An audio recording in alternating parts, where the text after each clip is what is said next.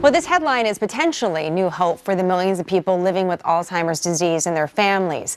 Researchers now say vitamin E could help slow its progression. Alzheimer's is the most common type of dementia in this country. About 5 million Americans have it. Dr. Devi is an assistant professor of anesthesiology and rehabilitation at the NY School of Medicine. Nice to have you in, Dr. Devi. Why vitamin E? Well, vitamin E, it's an antioxidant, and it also has some effect on nerves, so we think that it might help that way with Alzheimer's.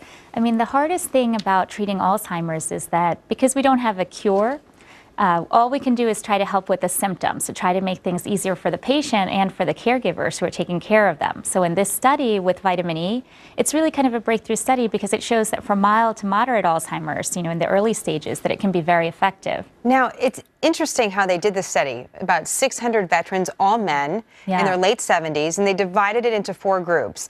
One that took vitamin E, one that took an anti-dementia drug, one that took nothing, and then one that took vitamin E and the dementia drug together. And interestingly, it was the one that took just the vitamin E that showed the most progress. What do you think about that? Well, that was the most surprising part because I would have expected that the people who were taking both would have the best effect. You think you could double up, you get better results, exactly, right? Yeah, usually. And that drug that they were using, it's called memantine. It has several studies that support it. So we're not sure exactly what happens, but maybe somehow they work through the same pathway in the brain and then one is neutralizing the other. Not sure, but it's actually a little bit better in the sense that vitamin E is a little bit more accessible to people than a prescription drug, so it might be easier for people to use. I'm glad you brought that up because we've done a few stories over the last several weeks where there have been questions raised about vitamins in general, especially because they're not heavily regulated by the FDA, some not regulated at all. So there's differing opinions on whether or not they're very helpful or not and what you're actually taking. Of course. How do you see that? Well, in this case with vitamin E, what they were using was prescription strength, so they were using 2,000 units per day. So that makes it a little bit easier in terms of you would go to your doctor and you would get a prescription and then go forward that way. One reason that it is prescription strength and why you would definitely want to see the doctor is because especially with vitamin E, there are a lot of negative side effects. So it can interact with your other medications. It can cause more bleeding. I'm glad you brought that up because I'm sure there's some people out there that think, well, heck, maybe I'll start taking vitamin E now, just in case. I have Alzheimer's in my family, for example, maybe I should take it.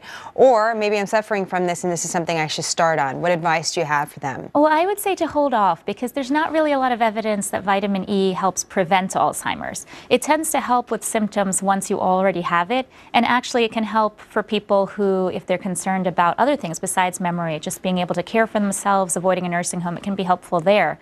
But for people, a lot of people in this age group might already be on blood thinners, let's say aspirin, they might be taking ibuprofen or other things for pain. They might be on something called Plavix for their heart. So if you're on those medications and you take something that also works like a blood thinner, then you have a lot more risks. And if you're kind of in the stage where you're having some symptoms, you might fall or something else, if you fall and then you start bleeding and you already are on one of these drugs, it can cause more of a problem. So my advice is not to take it to try to prevent this problem, but if you have it, then talk to the doctor early and see if you can start it. Some good advice, and as you said, might be a breakthrough here for Alzheimer's. We'll see. Dr. Devi, great to see you. Oh, great to see you too. Thank you very much. Thank you. John?